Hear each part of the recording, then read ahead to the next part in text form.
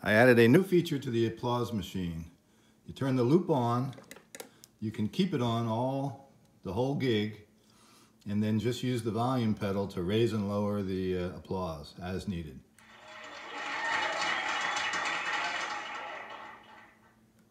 You can turn it up over here.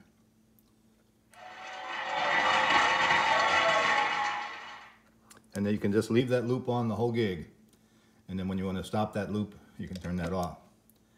Now, if you do want to use the other loops, which are, let's say, something different than applause, there's 3 other loops. You can try them. Again, you hit play, and then